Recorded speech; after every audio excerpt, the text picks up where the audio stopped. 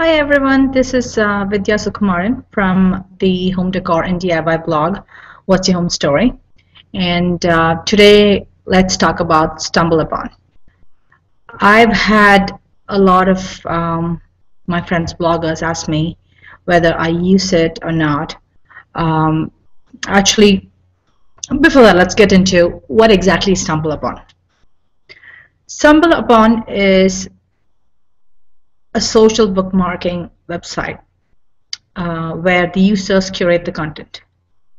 When you say the users curate the content, it means you and me, we add in pages to their extremely large database, pages about whatever is of interest to us, and we can go there and find new content. So again, it's totally user driven, and that's how it recommends pages for you as a user. And also it looks at how many people likes a page. You have a thumbs up icon there and a thumbs down version. So what StumbleUpon does is, depending upon how many thumbs up and how many stumbles that page has got, it recommends it to users that have similar interests as you. So the more a page gets thumbs up, the better it is for the page. So two things it does, actually, the thumbs up. One, it increases the visibility of the page. Two, it tells StumbleUpon what kind of pages you as a user likes, and StumbleUpon uses the characteristics of the page that you liked to recommend similar pages to you. So that's just, and why do you need to use StumbleUpon, especially for bloggers? To tell you the truth, I started blogging 2 years ago, and I read about StumbleUpon from here and there, and I started using StumbleUpon mainly by adding my own links. A big no-no. As expected, I was just adding on my pages, so I didn't get anything out of it, and I was kind of disappointed, and I stopped using it. So fast forward 2 years down the lane, I was in one of my blogger groups, and the topic of StumbleUpon came on, and I was like, I've tried it, doesn't work for me, didn't have any results. And surprisingly, a lot of other bloggers said the same thing, while a handful of others said no. SEO or StumbleUpon drives a ton of traffic to their blogs, and it's a huge traffic driver, in that we all should be using it. So I took that as a cue, and end of January this year, it's actually March, the first week of March now. End of January this year, I started using StumbleUpon regularly. I should stress that, regularly. On and off doesn't work. StumbleUpon wants you to engage regularly and actively, and for the most important thing of StumbleUpon, it's a teamwork. Promoting yourself, like every other social media, I would say, promoting yourself alone just does not work. They penalize you for it. So yes, back to how I started using it. So I started using it very actively, started following people, and people started following me. And this past month, February, I had the best traffic month ever. I can't say it's all StumbleUpon because I've been trying to grow my blog. But again, in the last 2 years and 2 months of blogging, I had the best traffic month this February, and 13% of my of the traffic was due to StumbleUpon. Again, so that kind of, and this was just me just starting to use it for the first time ever actively, I would say. That's the first month of actively using StumbleUpon. And again, as your level of engagement goes down, I've seen the referral traffic also goes down. For example, the last 2, 3, 4 days, I've been out of town and running a bunch of errands, and I couldn't concentrate on StumbleUpon. So I actually didn't even log in, and that basically shows in my stats to absolutely nil some days. So anyway, back to my big traffic month of February. So what happened? My two posts actually.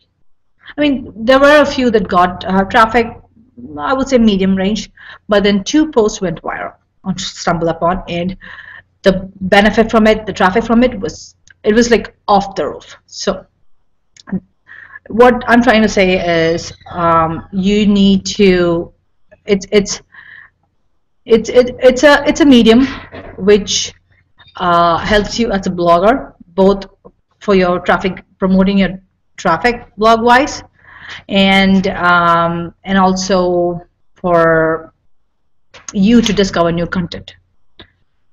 So some people might say it's not worth the effort because the traffic you get from StumbleUpon is not the ones, doesn't have high conversion rates, but page views are page views and traffic is traffic. So so let's get down to what it looks like profile wise. Let me switch to my,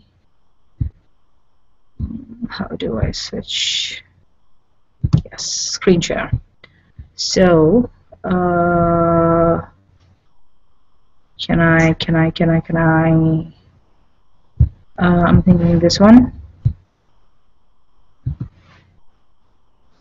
No, not that. What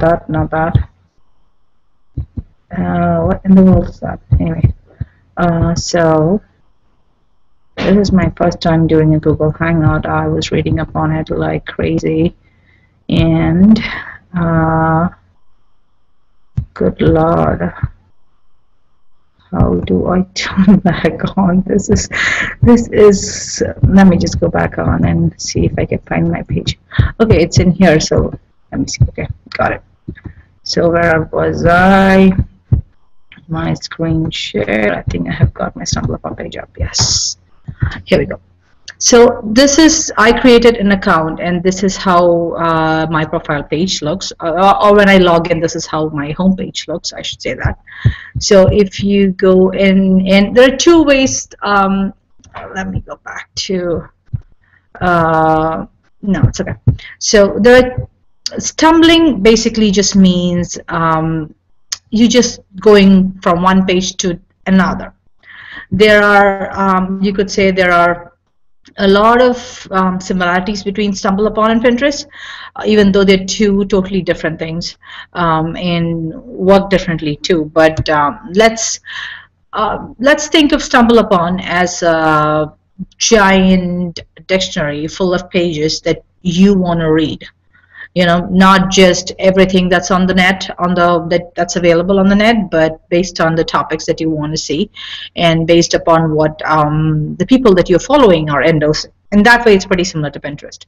So anyway, you can download a StumbleUpon, the StumbleUpon bar, or which kind of helps with stumbling. I have heard a lot of people say that that's a big must to increase your traffic, but I use it sporadically. I just go in and hit stumble, like add the page. Like I go in here and it gives you an option to add a page, and if I find something that's interesting, I would add the page, add my link here. These are all my pages that I've added before, and then this is page safe for work, yes. And then what is this page about? This is where I'm not a big fan of StumbleUpon. If you look at these categories, it covers a huge range, but then when you think from a home decor DIY perspective, it's not really broken down. All I generally end up doing adding a lot of things to the crafts page. There is a big design category. Again, what I found, if I go through for the design, if I go and see, it's not really DIY stuff that I see there. And there is another section called home improvement and homemaking. I've seen some hardcore DIY stuff in home improvement. So that's one category where you would add. Where else? There is an interior design. Again, what I've seen is more of a building or a room thing rather than that's my phone ringing. But anyway, not really DIY home decor. Like if you make a wreath or something, it would go under crafts. Even if you make, like, for example, I refinished my breakfast table. Where should I put it? I'm kind of confused sometimes. If I put it in home, I could put it in home improvement, but I've never really seen much response coming out of home improvement section, so I generally end up putting it in crafts. Same thing with gardening. There's a section for gardening, and again, I don't know. It depends. I'll tell you. There was a funny thing that happened. So anyway, the category, the first time you add a page, the category that you pick for the page, select the interest for the page, is very, very important. If it moves to a different one, I'll tell you. That's a very funny story. Anyway, if it moves to, if you by mistake, these are very, it's easy to get the next ones. For example, if you're doing gardening and you end up getting gambling instead, there goes your post and the visibility. Anyway, and then you can add whatever tags it is. For example, if it's let's say you made a fall wreath or a spring wreath, and so you added it to crafts, and then you can say spring crafts, and I generally would say DIY. Actually, why don't we just add a let me go to the blog.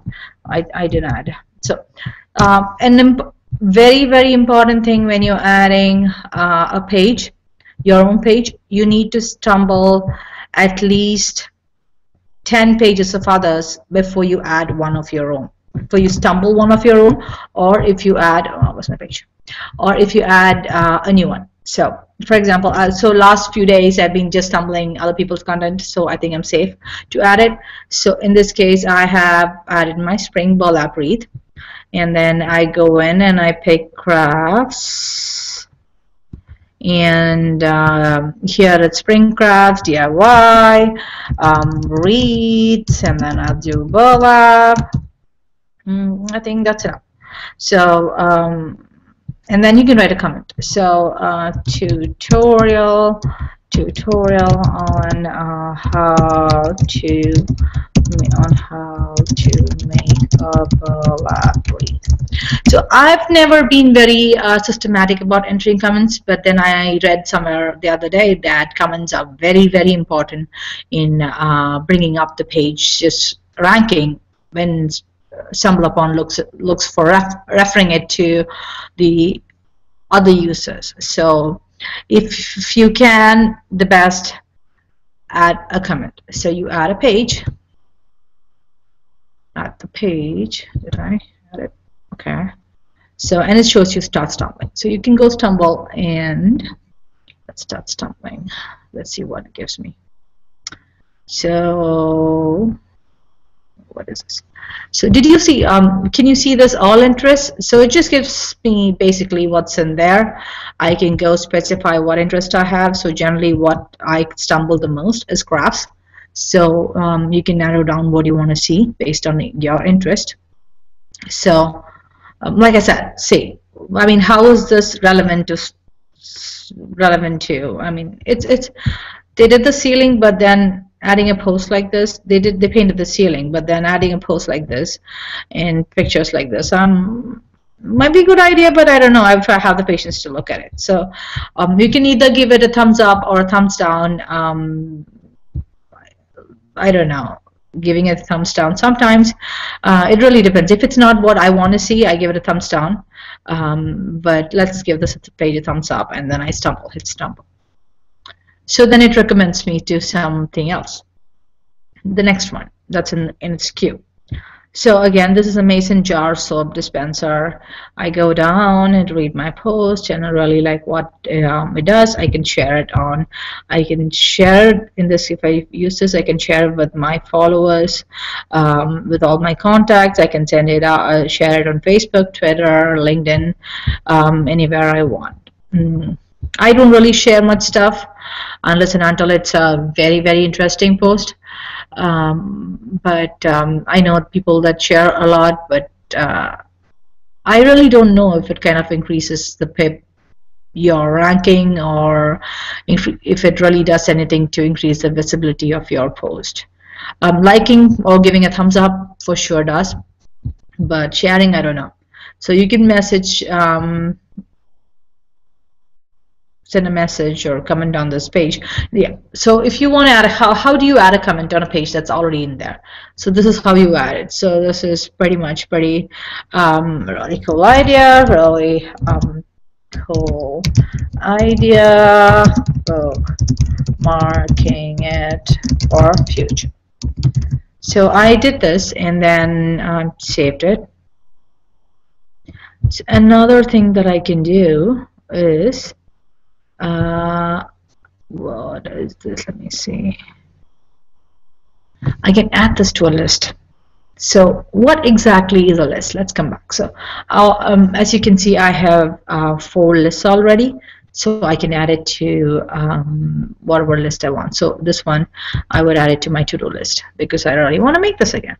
So what list is basically, it's very similar to your pin board. You know, so on Pinterest, I have all these boards where I show my projects and then ideas for the new room and everything for my kids' rooms, fall decor, spring decor. So basically, the lists are like that, and we can have people following you as your whole profile, or people following just your list. That's exactly like how it is on Pinterest. So let's come back to my profile. So again, here if I click the your likes, StumbleUpon shows me just my likes. And an interesting thing about StumbleUpon is you can stumble your likes. So what it does, it just shows you the posts that you have liked. So again, by doing so, you're giving these posts a new life. So let's say once a month or so, I go back and I do this. I do this, and it pretty much again brings the old post into circulation, which is a very cool thing about StumbleUpon. You know, you just keep adding. You've been adding lots of pages, yours than others, and then after a while all the old posts just don't have any life in them, no traffic, nobody sees it. So this is a good way to stumbling your likes, a good way to give them a new lease of life. So these are the lists that I have, so you can see. I mean, I'm not very active in this list yet, so I really don't have any followers in here, but that gives you an idea. And then 59 comments are the comments that I have commented on. So when I commented on, here it is. This is tutorial on how to make a burlap wreath, and then make all these on mine and on the other people's stuff I've commented, and that's what it shows you. And the history is basically what all I have stumbled so far. And this is the number of people who follow you, and these are the number of followers you have. And then, yes, a very important thing about stumbling is the Stumble DNA. So my DNA is basically hobbies. Majority of us, it is hobbies, and then I have home and living, because that's what I stumble the most. I always go in with either craft, home improvement, or design. That's what I do. I mean, those are the topics that interest me, so that's what I stumble. So again, that's my Stumble DNA. Again, that Stumble DNA is based on your interests. So when you first join StumbleUpon, they ask you to add interests. You can add interest anytime, not just here. In this case, my interests are arts and crafts, design, gardening, food, cooking, home improvement, interior design, landscaping, and I have even some SEO in there, but maybe I should start using that. Anyway, so how do you add interest? So you click interest, it'll show you recommended, because I keep, I guess, looking at crafts and sewing and stuff. It shows me crochet, and then I do post a lot of food recipes, a lot of food pages, so again, that's why. But I don't know about these. I think it's just recommends it based on whatever. So these are all the topics. It's pretty vast, and the first time you are in, you have to scroll through the whole list, or you can actually search from here, and then you can also go by what's popular. As you can see, most of these the crafts are pretty down the list. If you see, look at that. I mean, it's sorted by it's sorted alphabetically, but then we can get an idea. So that's what it is. And then what this tab tells you here is there are 512 interests in StumbleUpon, and this is the number of stumblers there is in 9.5 thousand, less than that, million, I guess. So how do you find people to follow? Click on this button. It shows you all the stumblers there is. So there are recommended people based on, again, how do they recommend it? Based on your interest and based on what you have been giving a thumbs up. So you don't need to give every page a thumbs up or thumbs down. Sometimes if I really don't feel that it's either neither, you know, it's not down, it's not an up, so I just hit stumble and move over to the next page. I guess it doesn't really do anything for that page, but then that's how I feel about it. So let's see. These are the people that they recommend that I follow, and we can see how many likes they have and how many followers they have. For example, this person, she has 647 followers. And a very, very, very key thing when you look for people to follow, look at this. This is their DNA. Their DNA. And she stumbles a lot of home and living stuff. So that would be a very good match for me. Someone like that, someone following somebody like her would ensure that I also get to see content that she is viewing. So follow and stop following the person. And then if you keep looking again, in this case, I don't know why it is recommended. It seems pretty weird because the Stumble DNA, there's no Stumble DNA. And how come that person is recommended? Oh yeah, one thing about StumbleUpon, you can actually pay to get discovered. I guess every social media has that nowadays. So I'm thinking the reason this person is here might be, I don't know, because without any DNA available, how come they're recommended to me? So this is art and history, and again, more home and living. Looks like that's another person that I would like to follow. So that's how you find people to follow, and some people are very, very active users, and if you get them to follow you, then that's, and they share or like one of your posts, then that's a jackpot. So that's how it is. And then another feature there is this notification. These are all these people who shared stuff with me. I don't really go and see it because I know some people just use it just they would share anything. Some people don't, but anyway, I've set all my notifications off, so that's there. And then what else? Let me go to can I go to my home page? So that's my home page, and it shows you my shares, and we can see what is trending here too. So, and these are the things that's trending in your field of interest. So that basically sums up what all I've used. That basically sums up how StumbleUpon looks. So let me switch back to me. Okay, so what's the takeaway from this? It's a teamwork. They reward you for working as a team and working with others. It's not about you as a blogger bragging, look at me, these are my posts. No, it's not. They penalize you if you do that.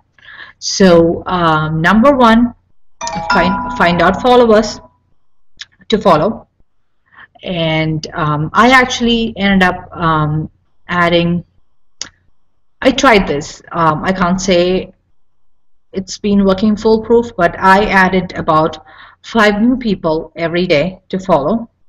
Um, I think that kind of brought my traffic up pretty quite my visibility, I would say, not the actual blog traffic, but then if you increase the visibility, there are chances that people will like thumbs up your post, and your post will be shown to those people. So try adding following a few new people every day, and use the 10:1 ratio always. Stumble um,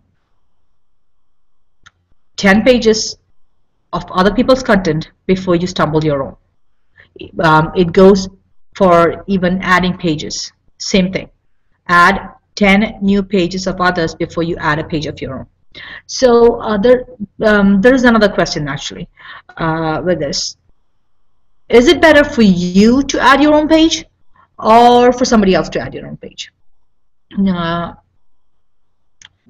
Again, the advantage of you adding the page is you because it's your own content, you know what category it belongs to. You can make sure that it goes into the correct category, and you can what else? And then you can add the tags and the comments that is relevant to your post. If you leave it to somebody else, there are chances that these things might get missed, or it might not be correct.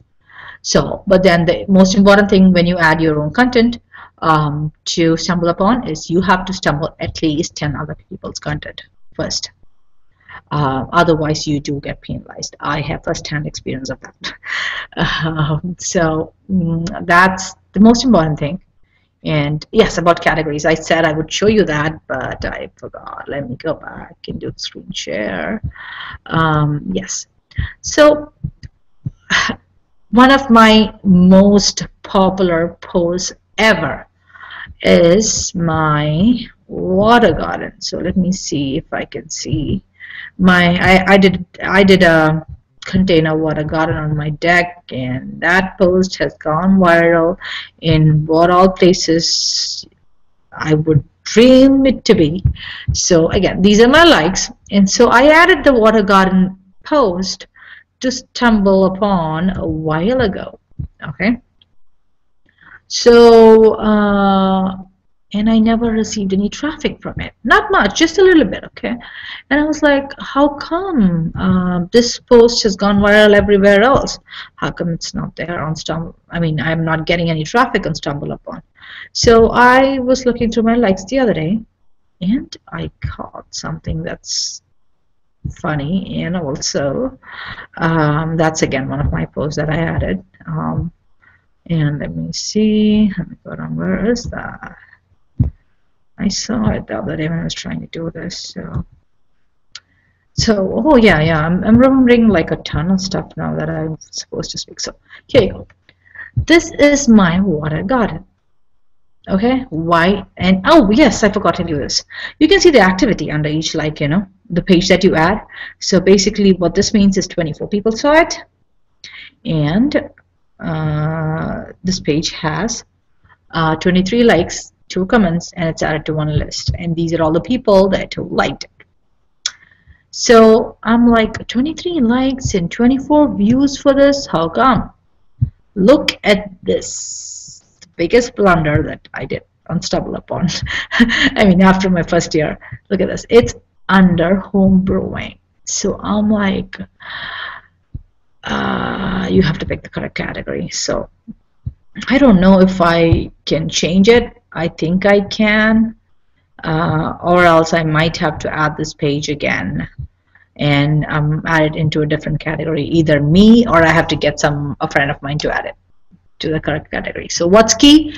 Add it to the correct interest category. That's the real key part of it. So let's go back to the Hangout. So what else? So why do I use StumbleUpon? The main thing that I use StumbleUpon is to find new content. More than promoting my stuff, it's I mean, yeah, the extra traffic is pretty good, it's good, but what I use it mainly is to find new content.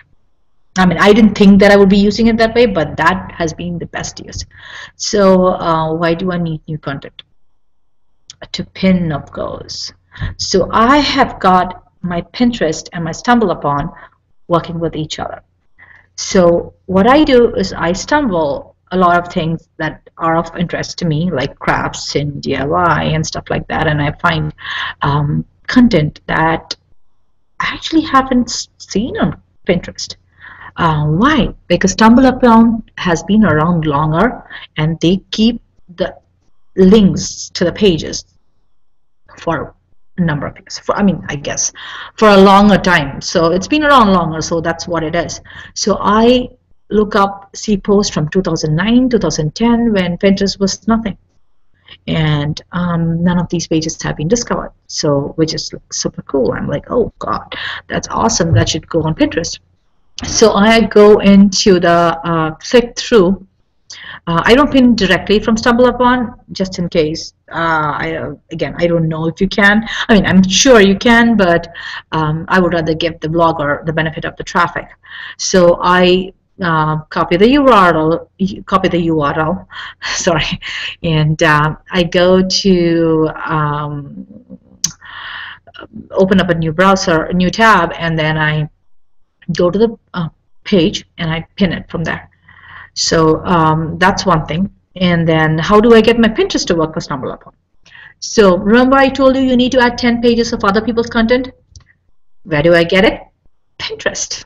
Again, the pins that I like that are on my board, I go in, it could be your pins, whatever. The pins that I like, I add those pages to StumbleUpon. So it's you're not only helping yourself, you're not only helping others, you're actually helping both the systems too, the Pinterest and StumbleUpon, which is cool, which is really cool. So I think that's pretty much it. So let's let me know if you. Oh yes, one more thing. Let's say about all these a set of bloggers coming together and trying to promote each other. So that also, you know, how do I say it? Let's say if StumbleUpon sees, I told you, right, you have to add 10 people, at least 10 people. That's like a safe recommendation that people make. So if you keep adding the same people, again, let's say you are working with a friend of yours, and you keep adding your friend's page all the time, and then like 10 pages of your friend's work and then 1 page of yours, and that pattern pretty much continues for some period, that kind of raises up the StumbleUpon alarms. So again, they would know what you're doing, they would understand that you're working with a friend and trying to promote each other. So again, they want, remember, it's a teamwork. It's not just about 1 or 2 people. So spread the love, spread the Stumble love. So hope that answers all the questions. If you have any, just shoot me a message or email. I am at www.whatsyourhomestory.com. That's whatsyourhomestory.com. Happy stumbling.